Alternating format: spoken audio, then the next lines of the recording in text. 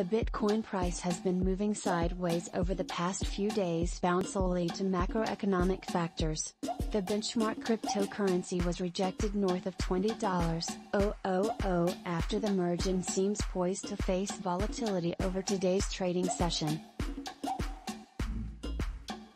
At the time of writing, Bitcoin, BTC, trades at $19,200 with sideways movement in the last 24 hours and a 5% loss over the past week.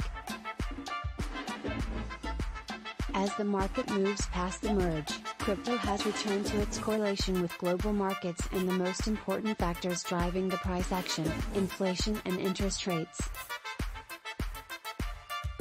Later today, the U.S. Federal Reserve, Fed, will hold its Federal Open Market Committee, FOMC, meeting where it will announce its upcoming interest rate hike.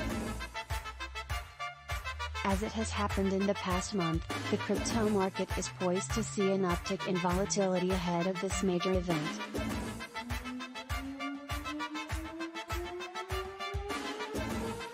Market participants seem to be expecting another 75 basis points increase after the latest Consumer Price Index, CPI, print and the Non-Farm Payrolls, NFP, metrics.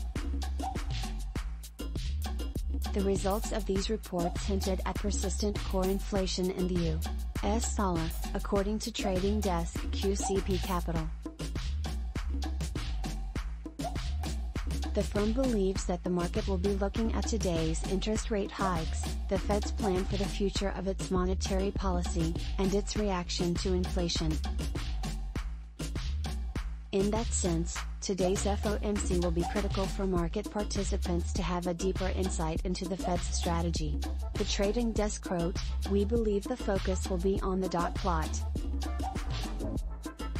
Markets will look for clear guidance on the expected number of hikes for the last 3 FOMC meetings of 2022, as well as the updated terminal rate FOMC members are forecasting for next year." Without the merge acting as a bullish catalyzer, and with Ethereum trading under a sell-the-news setup, the Bitcoin price and crypto market have flipped to extreme fear levels.